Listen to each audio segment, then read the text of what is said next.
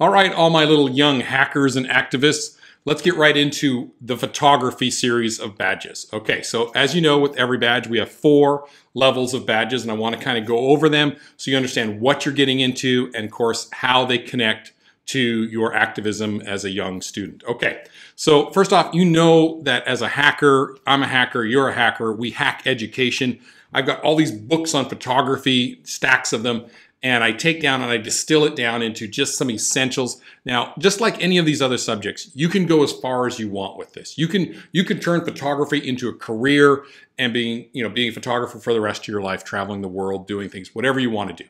It can go that deep, just like all the other badges.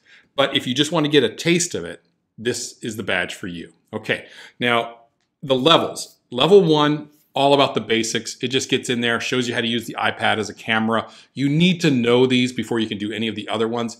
If you, of course, you know all this stuff, then you can jump into the other levels. But most people don't know the fine little things you need to know about using your iPad as a camera.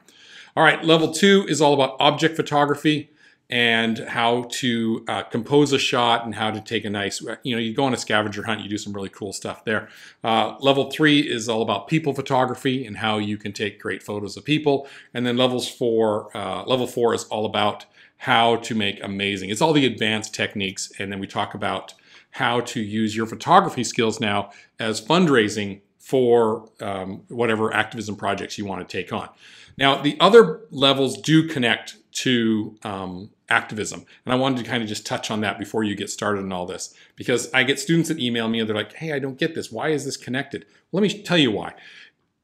You just cannot be an advocate for good in this world without being able to visually represent what you're talking about. Okay, you can have a cure for cancer, but if you can't explain it to people and you can't get people to listen to you, then it's not going to go anywhere, okay? And visualization and having visual imagery is one of those things. This is tied in right into videography and those other animation. All of them are really important with getting people to listen to your ideas, okay? So I wrote down in my notes here a few things how these connect and how I've seen them connect with students in the past. So with photography, imagine being able to document something like the diversity of your school.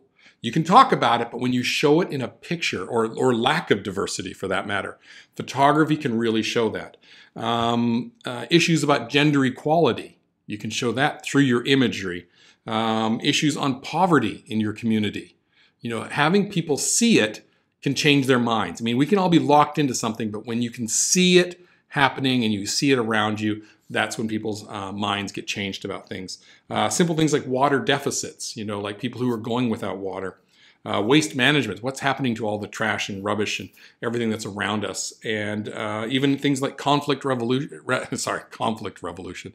Conflict resolution can be shown through imagery as well. And that's why photography is so important for not only a hacker to hack it and to figure it out and to know how to do it quickly, but to be a young activist, you need to have powerful images behind the message that you're trying to do, or the awareness that you're trying to bring, the funds that you're trying to do. And that's why photography is so important and that you learn it, okay? So have a lot of fun, get right into level 1 and zip through those levels, and I can't wait to see your final product and to see how much money you can raise through your level 4 badge for a good cause. All right, have a lot of fun with it.